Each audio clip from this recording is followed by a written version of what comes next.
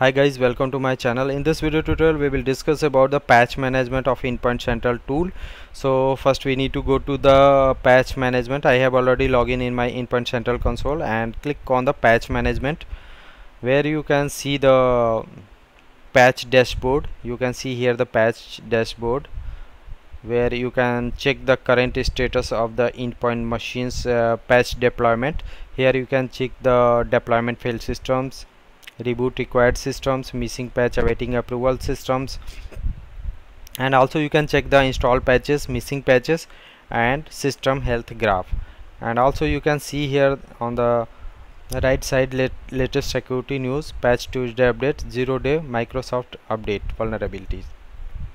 So this is the dashboard of the patch management. So click on the patches, where you can check the different type of endpoint machines patches status, like missing patches you can check here, install patches you can click on check here, applicable patches you can click and check here, top priority patches means critical patches you can click on and check the critical patches of your environment, supported patches also you can check here, latest patch release patches you can check on this tab. Also you can check here the detail view, and downloaded patches you can see here. And if you have declined any patches, you can see the status of the declined patches in click on the declined patches. So these are the patches main tabs, where you can check the patch status of the particular specific machine or install or any.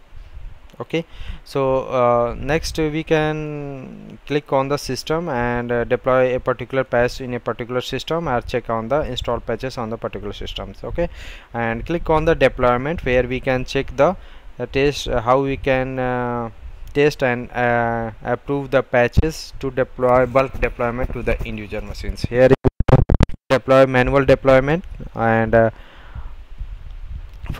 then you can check here test and approve. You can create here the test group, where you can test the patches. First you need to create a custom group, where you can add some of the machines for test those patches. Any newly released patches automatically goes on the test groups added machines, and you can check the machine status. If there is no adverse impact, means there is no issue of the particular patch, you can check the you can approve the particular patch and deploy to the endpoint machines.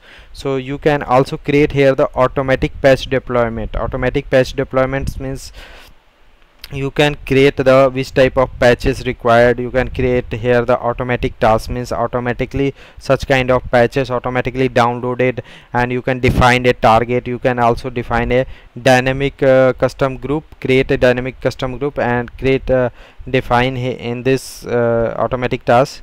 Update and severities, you can select here the critical which type of patches you want to download, and update and security which type of you can select here, critical, important, and moderate which you want. And then go scroll down. Here you can define the deployment and click on the next, where you can choose the deployment setting, and also you can define the target.